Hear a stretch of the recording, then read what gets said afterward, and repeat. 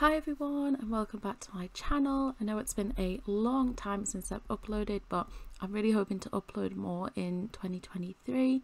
And one of the things I wanted to do was kind of create more content that I enjoy doing, so expect to see a lot more builds. And I also wanted to do a legacy let's play for this channel.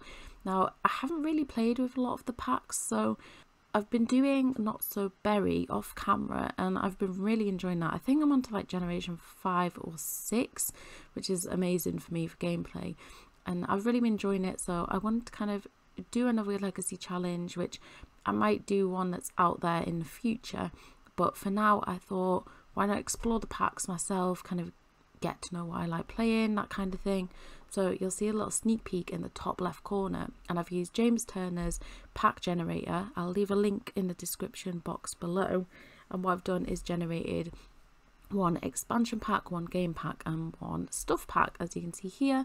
So for this generation I got vampires, city living and kids room stuff, which I'm kind of excited about because city living I've played quite a bit, but vampires, like I've had a vampire, haven't really done it, so I'm excited to get stuck into that.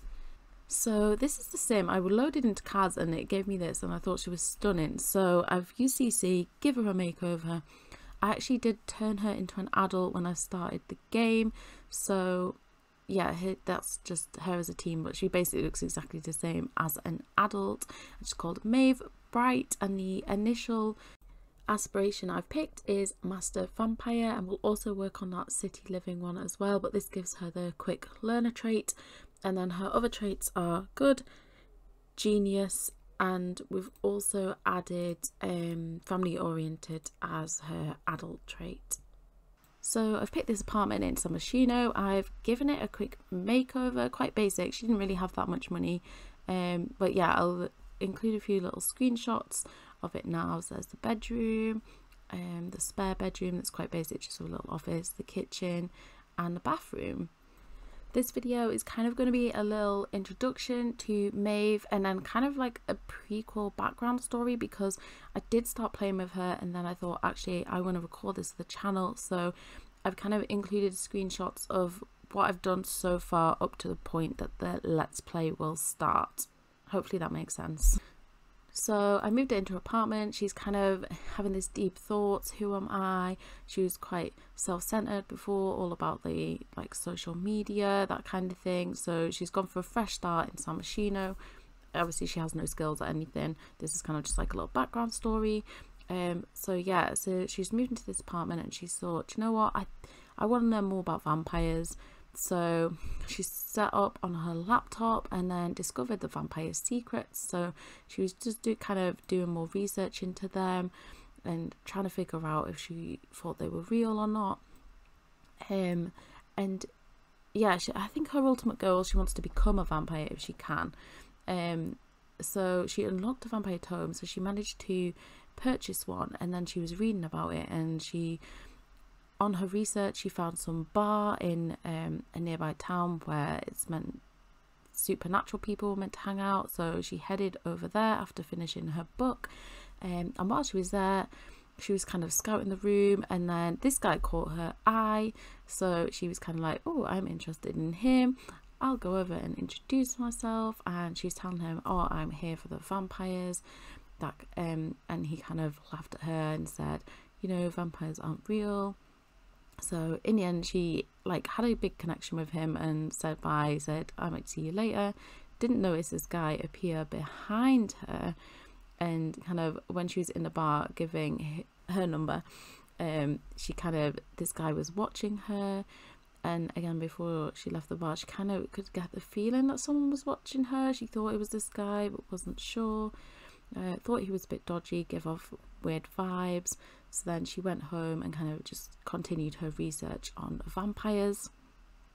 And the next day Thomas was actually in the neighborhood and asked, did we mind if he came over. I gave him a little bit of a makeover, so they came over, and then he kind of was like, I feel there's sexual tension building between us, want to release it. She was like, yeah, we can have a pillow fight, and kind of that was it. And then yeah, before he left they ended up having their first kiss, which he kind of looks a bit shocked about, even though he just propositioned her. So yeah, they kind of were spending more time hanging out together. He asked her if they wanted to be best friends. He asked if she would like to be his girlfriend, and that's kind of where we were at. So we'll start off from there when I start the Let's Play, and these are kind of the goals that I've set. So the 3 packs I got, so we got city living, so I want Maeve to live in all districts of San Myshuno. I think maybe afterwards we'll move out to another like world, maybe when she's got kids, is settling down, but definitely while she's like a young adult, I want her to live in all of the districts. I want her to complete the city native aspiration, which will be like her secondary aspiration. I'll come on to that in a minute. And then I want her to max a career from city living, because I don't think I've ever maxed that. I think I started her off in the politician career because I thought it would be quite nice for her to be a vampire and a charity fundraiser. I thought that was kind of cool. And then the vampire pack, so max the vampire law. I haven't really explored the vampire pack, so I don't know how hard this is going to be, and to complete the master vampire aspiration. Hopefully I can do it. I think so. And then kids room stuff, like obviously I'll use the stuff. I've used some bits in the apartment at the minute, but I think that'll come into it more when she has children. So obviously use the items. And then when I was having a look, I think there's the void critters. I think there's 20 to collect. So as a household, we'll collect all of those. So those are the main goals for this generation. And what I've done is I've actually rolled the packs for the next generation, because I thought I'm gonna have to kind of plan ahead for this, or like know what I'm doing. So the expansion pack was cottage living, the game pack was realm of magic, and the stuff pack was nifty knitting stuff. So that's gonna be quite fun actually. And as I was playing, I kind of realized that Tomax was a spellcaster, I think. So I think that can play in quite well with the realm of magic. Obviously if they have a child, if their relationship continues, then there's a chance that the child might be a spellcaster. And then I kind of like the idea of a spellcaster living like the cottage living nifty knitting lifestyle. I think that's kind of cool. So yeah, while I'm playing, I'm going to bear those packs in mind just going forward.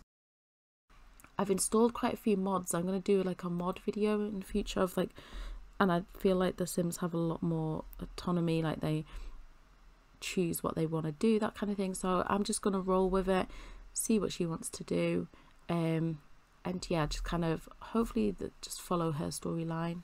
So hopefully you like the sound of that. I thought it's quite a relaxed way for me to kind of explore some of the packs that could do things that I wouldn't normally do. And yeah, I'm really enjoying the story so far of where it's gone, and I can't wait to see it develop. So the next episode will be like a Let's Play. This was kind of just the prequel. As I said, I'd kind of started to play with her before. I thought actually I want to do this as a Let's Play. And thank you for watching. If you have any hints or tips for any of these packs, like I said, I haven't really done vampires at all, please let me know in the comments below. And it would really mean a lot if you could just give me a subscribe or a like. And yeah, thanks for watching. I'll see you in the next part. Bye.